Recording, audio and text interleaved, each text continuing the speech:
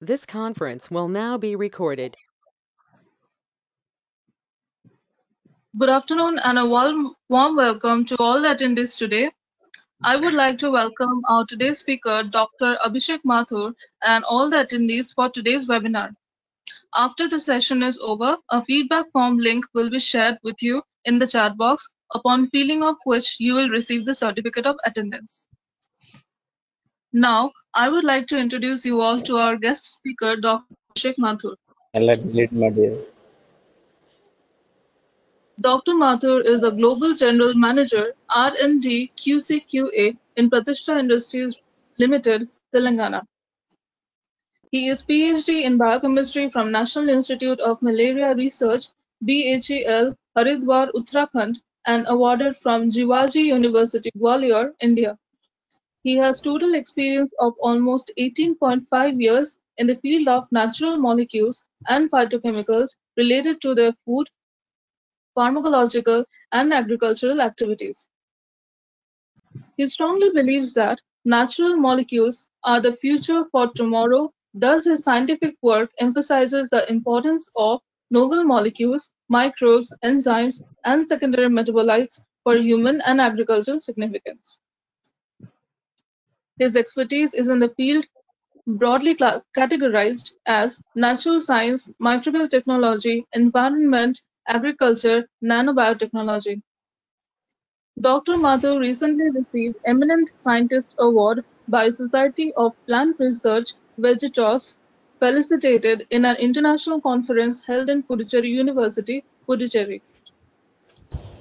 He has been placed in top 2% scientists in the country and amongst the researchers in world rankings via AD Scientific Index.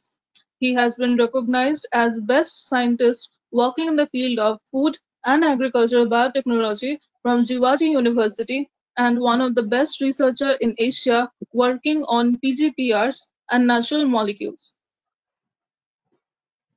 He has more than 110 research publications in international, national, referred, and peer-reviewed journals to his credit, with more than 1,000 citations globally. He has filed 3 patents on technologies regarding solid waste management, wastewater recycling, and fermentation boosters.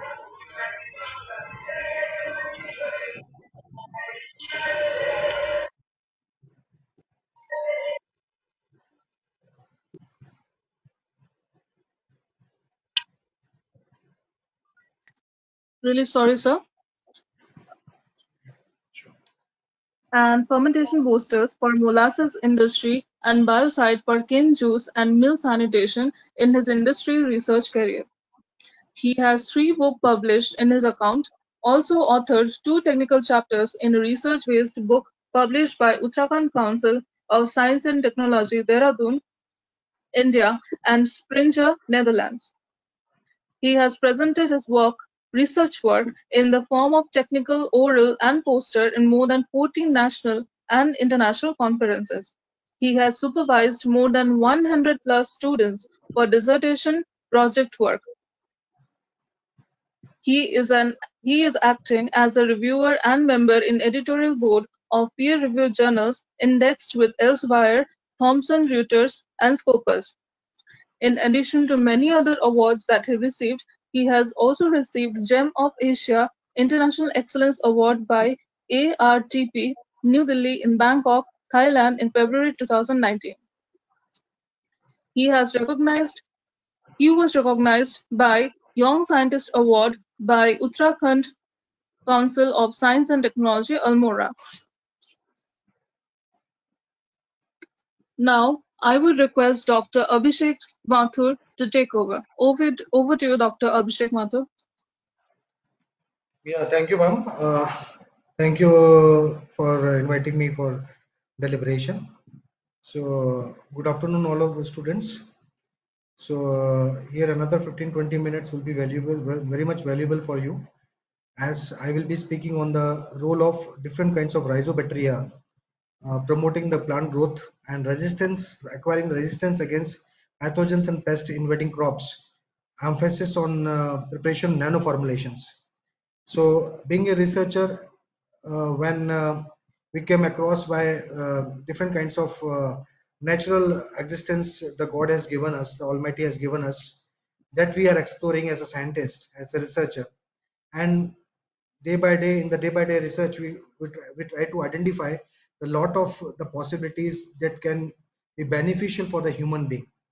So in terms of agriculture, there are different kinds of beneficial bacteria which are residing in the rhizospheric region of the soil.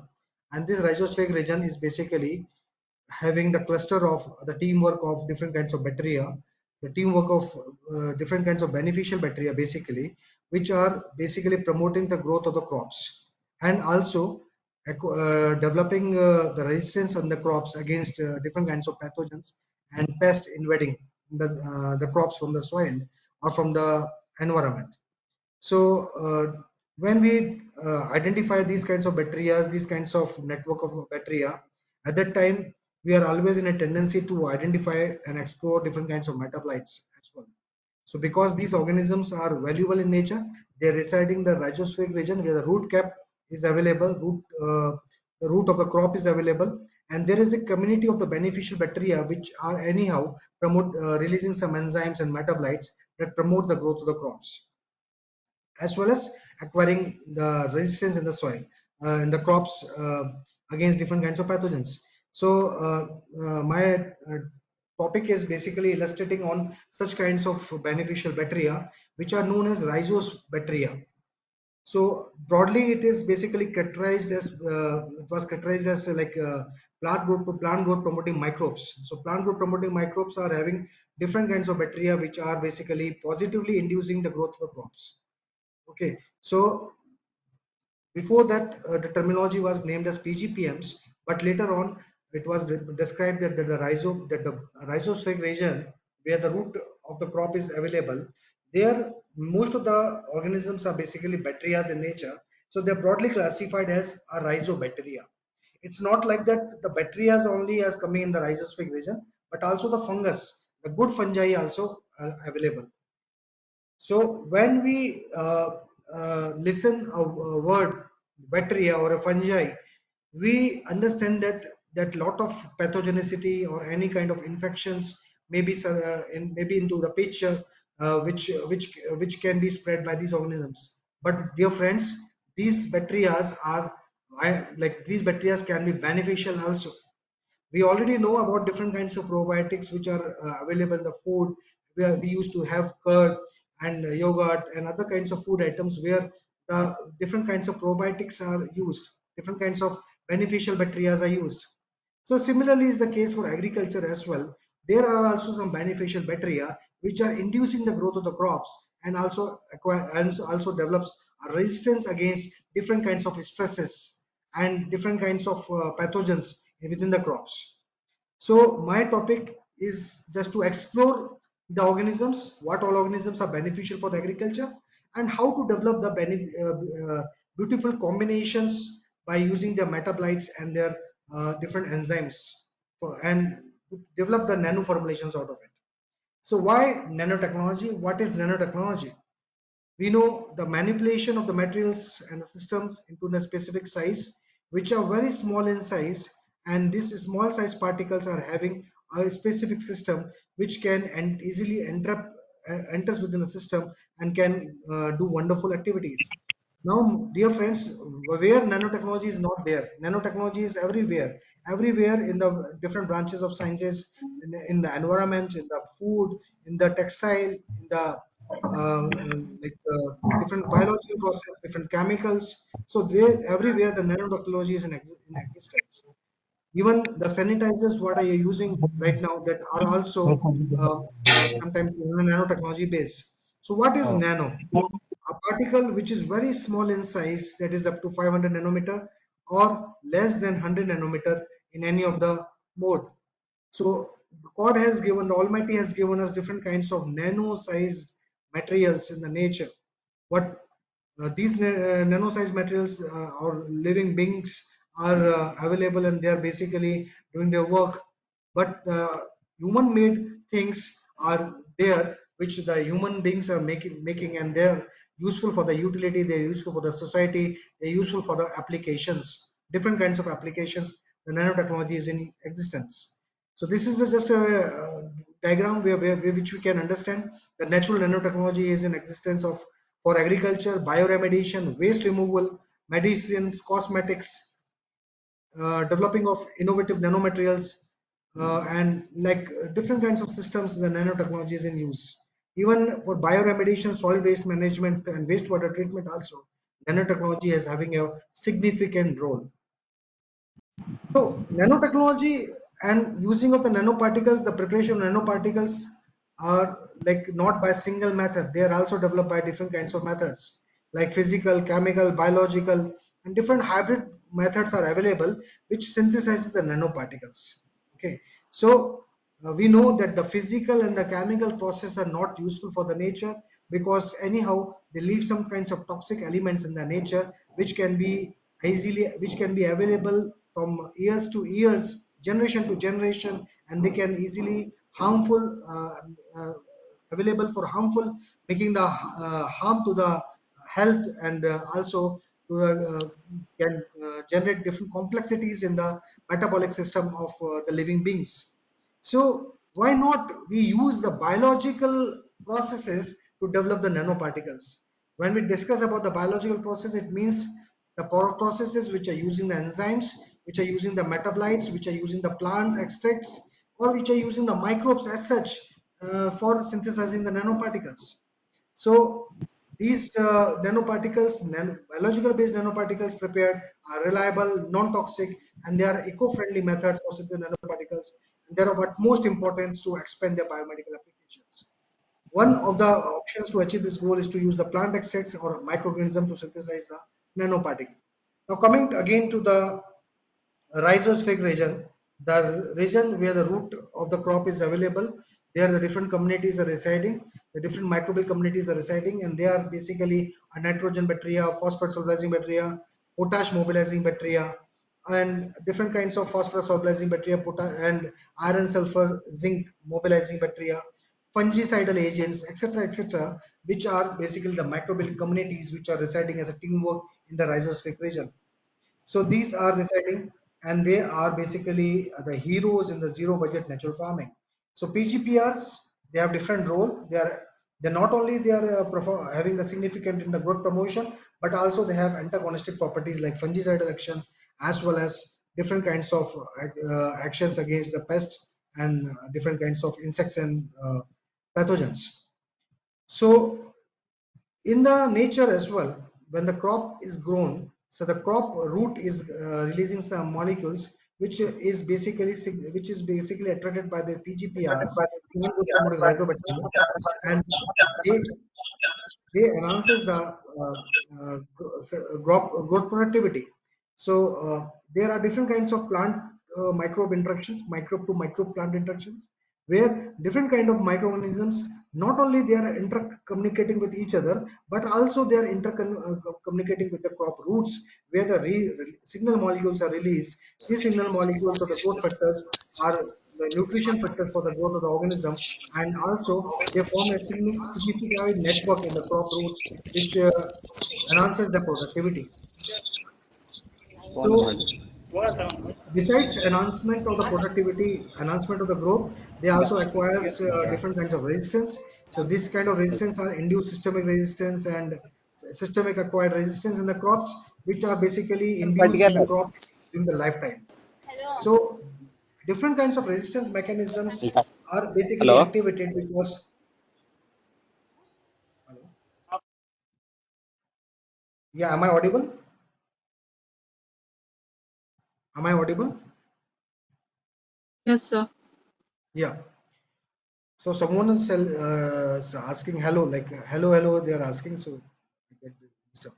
So anyway, the systemic resistance and acquired resistance gets activated in the crops, and they basically induces different kinds of enzymes and different kinds of antagonistic molecules also, which are responsible for the antagonistic action in the crops. So the crops can acquire resistance against different kinds of pathogens invading onto it.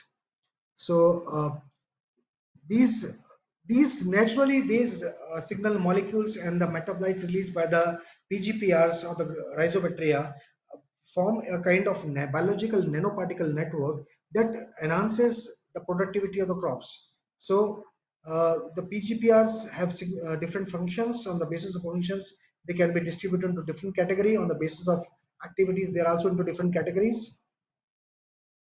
Even like now coming to the PGPR specifically, there are mycorrhiza.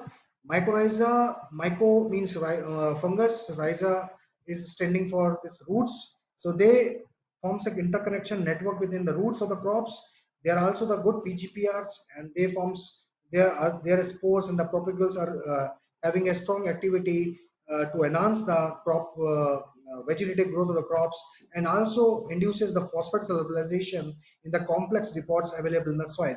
So these are mycorrhiza, and uh, they forms an interconnection between the roots. So the basically it is meant that one jungle created from so many miles, so that is connected with the another jungle or another forest, which is basically because of the mycorrhiza. So like this kind of role the mycorrhiza plays into in agriculture. So if suppose we isolate and explore these my kind of microbes, we can definitely form a specific good fertilizer, and also we can study their metaplites and their spores, so that their growth promoting activity or their hormones or the kind of different wonder molecules released by them can be utilized for developing of some nanoformulations. So this is a picture where you can see there is a different interconnection of the fibrous root, a connection of the root, a network of root, which is basically root colonization by vesicular vascular mycorrhiza, and they are having a strong activity. And there are different other PGPRs also. It is not about the WAM, it is not about the vesicular vascular mycorrhiza. It is about the different kinds of strains also, which forms the PGPRs network.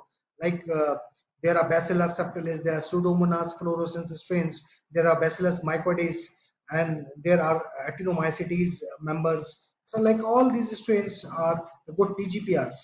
So, dear friends, it is not like that the rhizosphere region is always having a good community of the microbial network, but also having a pathogenic potential microbes. So we have to identify and explore that which kind of microbes are pathogenic, which kinds of microbes are basically PGPRs, can be categorized in the PGPRs. So there are different assays, there are different characteristics where we can identify that which strains are basically PGPR, plant growth promoting rhizobacteria, and which strains are basically pathogenic in nature.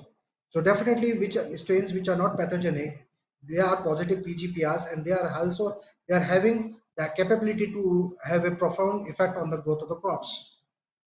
So this is an observation sheet where we have tested different kinds of PGPR strains on some crops, and we found that there is a effective height elongation, and there's a number of leaves gets induced.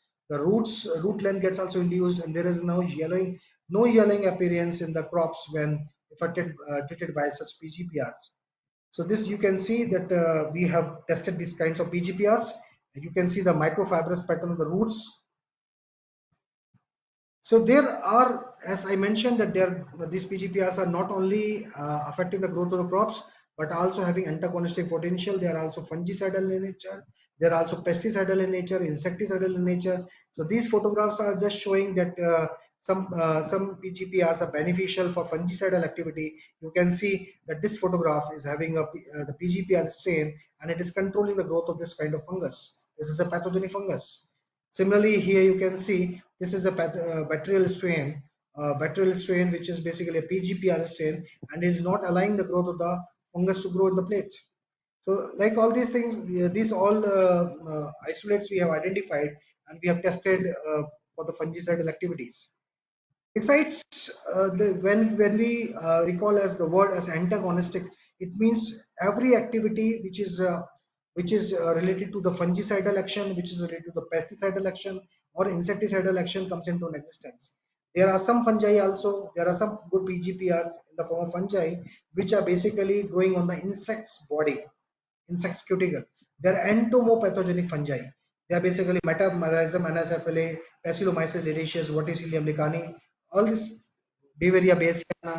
So you can see that this kind of fungi is busting the exoskeleton of the insect and is growing on the body of the insect like this. You can see these grasshoppers affected with the fungi, entomopathogenic fungi. These white flies are also affected with the fungi.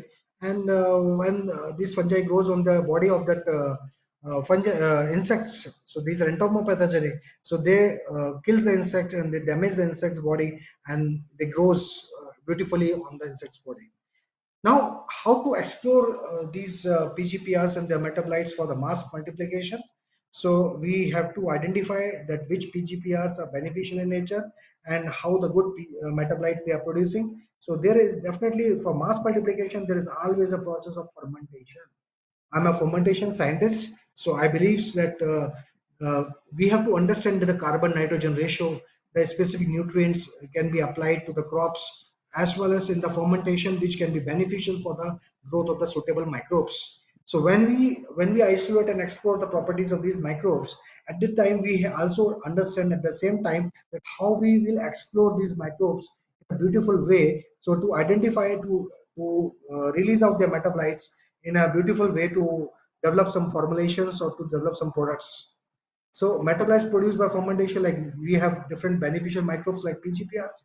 When we grow in the suitable nutrient medium, at that time it goes at a specific pH and temperature on the shaker or in the fermenter. It is able to produce its microbial metabolites.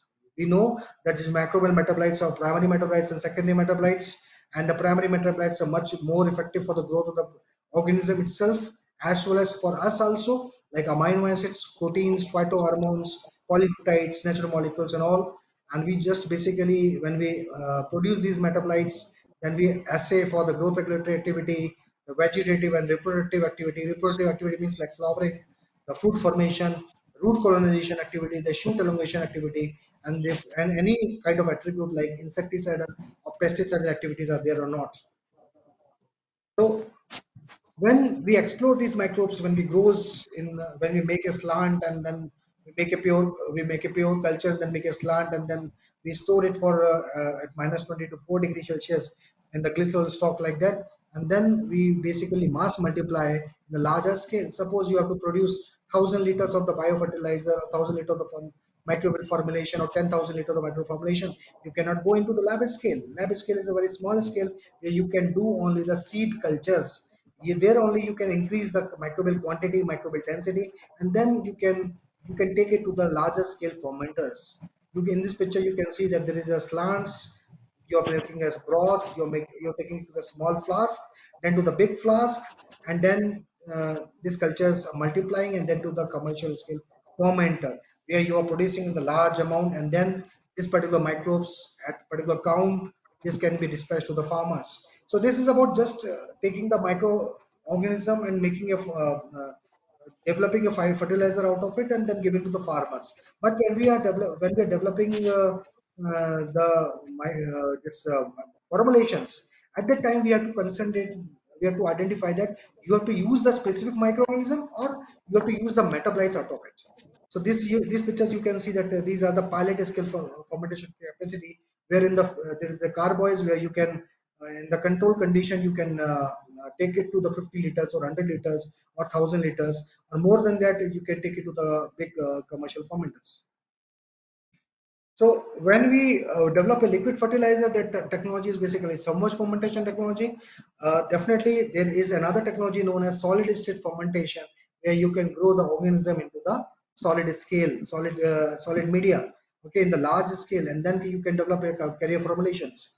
So these photographs you can see of this are the mycorrhiza which are growing in a solid state agar. This is a trichoderma which is growing in the lawn. This is a trichoderma lawn. You can see the trichoderma viridie, and Herzianum strains that are growing in the solid media. This is about the Pasilomyces liliaceus. This is another entomopathogenic fungi which is growing in the solid media. This is about Beauveria bassiana. This is another entomopathogenic fungi which is killing the larvas, which is beneficial for larvas and different kinds of insects, mites, ticks, and aphids. This is growing in a solid state fermentation media. Then now we understand that yeah, these microorganisms are suitable, the metabolites are effective. Now as these microorganisms are effective, so we can explore all the metabolites and then we can develop some nano formulations.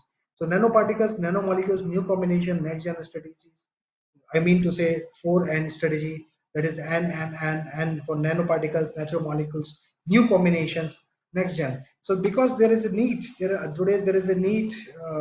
First of all, the farmers should be benefited by these particular kind of formulations, and that can be easily available, can be easily reciprocated, that can be easily commercialized, that can be of low cost. First thing, most important thing. Second thing is that these formulations should be very effective, very meaningful, so that it can be utilized in they can be multiplied, it can be utilized in um, uh, new combinations, can be utilized as new combinations, and natural molecules can be utilized so that they can produce some worth effects. So as I mentioned that I have selected the biological technology for preparation of nanoparticles, and I must suggest the biotechnology is more effective. So because it do not release any kind of toxic impurities, toxic residues in the environment, they're beneficial. So this is just a flow diagram of just to understand how the nanoparticles are produced by the biological extracts. So I suppose I am growing some organism and I am producing some enzyme. These enzymes are acting as a capping agent. They convert the metallic salts into metallic nanoparticles, and these metallic nanoparticles are utilized for the formulations. This is just a flow chart how the nanoparticles are produced. So like all these things. So this is about a trichoderma fused silver nanoparticle. We have from trichoderma. We have produced some metabolites. We have uh, taken out the solvent extracts, and then we have identified, we have purified the compounds from trichoderma, and then we have fused with the silveric particles, silver ions, to develop the nanoparticles that are basically trichoderma silver fused nanoparticles. We have identified the size, that was a scanning electron microscopy, and that is a 20 nanometer. And from well diffusion methods, we have identified the fungicidal activities also. This is about the Beveria bassiana fused as a nanoparticle. Same thing we have done. The Beveria bassiana was grown and the metabolites were produced. These metabolites were screened and identified, and then these metabolites were used for preparation of nanoparticles, basically silver fused nanoparticles. And we have tested on different larvas and different caterpillars. This is about the different kinds of natural molecules like curcumin, that is from haldi, that is known as curcuma longa, and chitosan, that is abundantly found in the exoskeleton of this prawns and crabs. So these are both miraculous molecules. We have developed a technology to prepare the nanoparticles based off curcumin and chitosan, and these were having significant activity on against the fungus, and also they are found to be fruitful against the different kinds of insects and pests. So this is about the fungicidal activities of curcumin, chitosan nanoparticles. This is about the silica nanoparticles. Silica, we know that silica is another abundant molecule.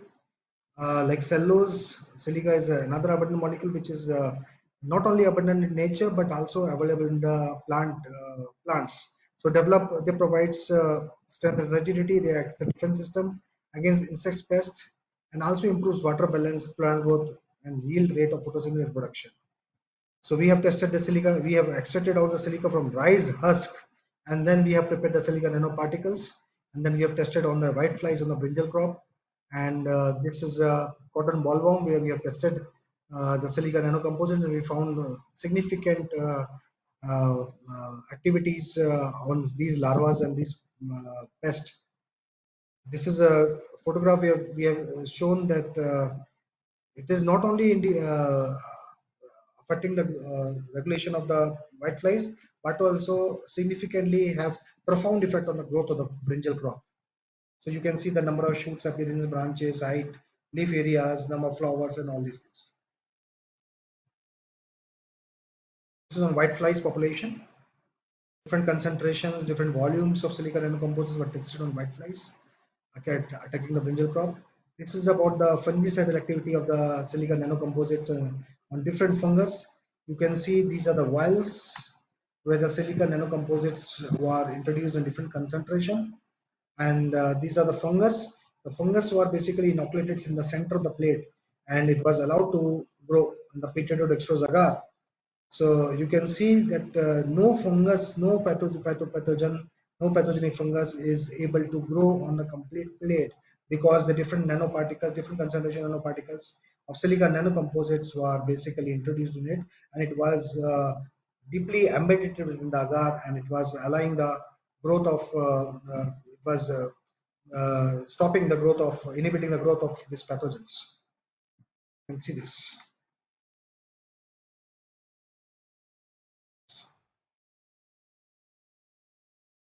Also, we are doing a lot of work on detoxification of different chemicals and pesticides.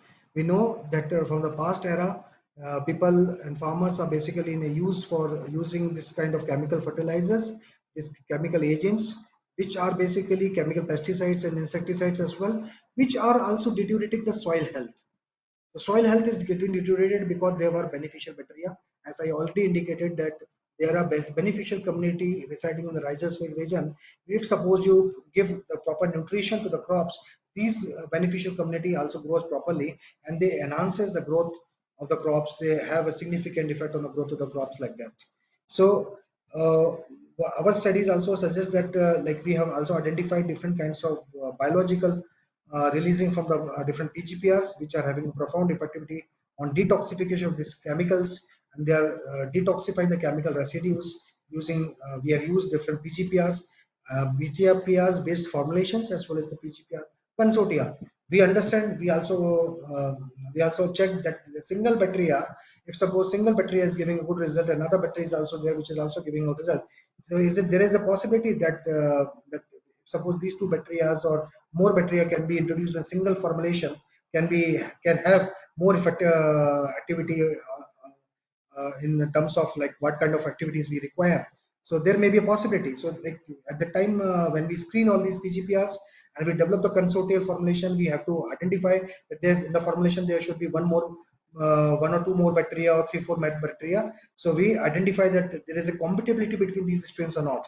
If there is a compatibility, it means they can be mixed together, they can be utilized in single formulation and can be utilized for detoxification. So nanotechnology, we understand that yeah, nanotechnology is very helpful, and it can create milestones. But nowadays, still now in India, we are not using the nanotechnology concepts so prevalently because there are no nanotechnology rules in agriculture. But government is now also coming to the action that they have understood that this kind of revolution is getting on, and different researchers across the globe are working upon, and they have identified that the nanotechnology can also be utilized, but they can be that the potential risk should be addressed properly. So nanoparticles in the environment, since if it is a biological nanoparticle, I must say that these are not having any kinds of toxic effects. They cannot cause any deleterious effects in the human system or the human body or the animals grazing these crops. So definitely for the biologicals, they are not much risk, but definitely we have to understand that how much concentration and for how much time these nanoparticles can adjust and adhere to the crop system and can have a profound activity. We should use the formulations in such a way that these nano formulations can enter easily in the crop system, so that the proper metabolic activities in the crop system can also easily affect and can enhance, so that the crops can have significant growth, and also uh, they can also have strong activity against these fungal pathogens and insects and pests invading the pathogens and the crops. So although still misconceptions are also always there, and also we don't have to ignore the health issues and the environmental issues also. So before developing such kind of nanoparticle system, we have to understand all the activities, all the things associated with the nanoparticles, and then only we should contribute in the formulations. So this is all about my lecture. So here I am associated with different bodies as a life member, as a fellow member.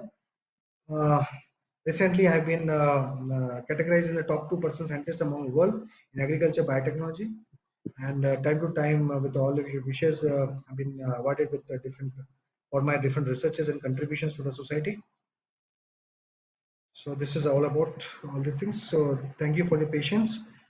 Just wanted to tell you all, dear students, that this is a high time for you now, and you must concentrate on your studies effectively. Although your faculties are giving you, making you more effective and more trained. Definitely, we as industrialists also need trained manpower, and Pratishtha Industries are basically are always motivating the youngsters, and they are always wanted the new people to come and join and be a part of the team.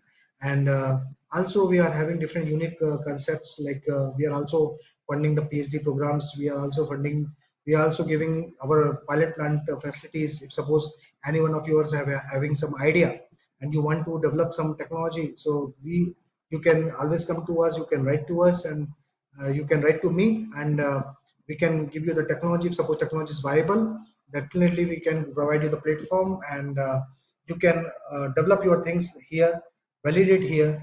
We have good farms also. We can make your products tested also, and also like suppose you want to commercialize it also, we can also helpful. I am helpful for you.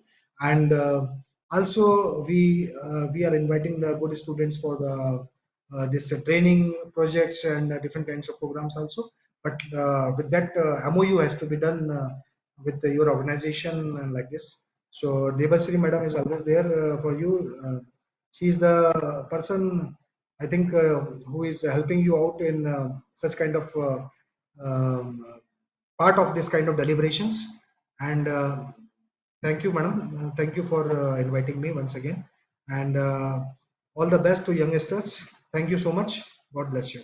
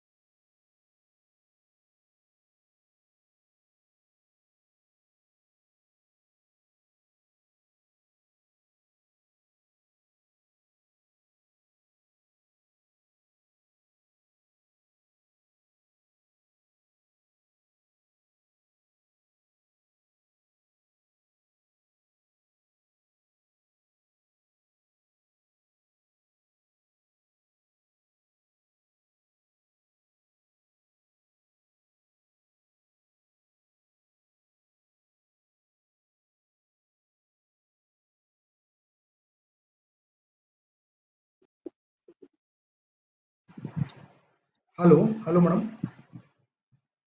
Yes, sir. Yeah, my lecture is completed, ma'am. Hope my during my lecture the voice was clear and my slides were visible. Yes, sir. It was absolutely visible and clear. And now, the students, if you have any questions, you may ask, sir.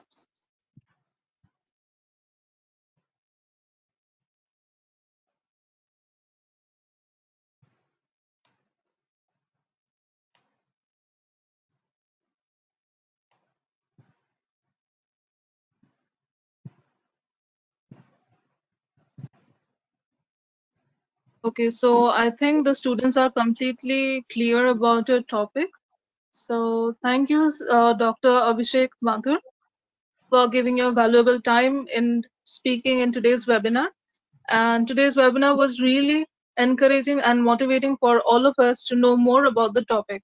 And I, on behalf of the whole ScienceBug team, really appreciate and thank you for your speech. Thank you so much, sir. Thank you, sir. Thank you.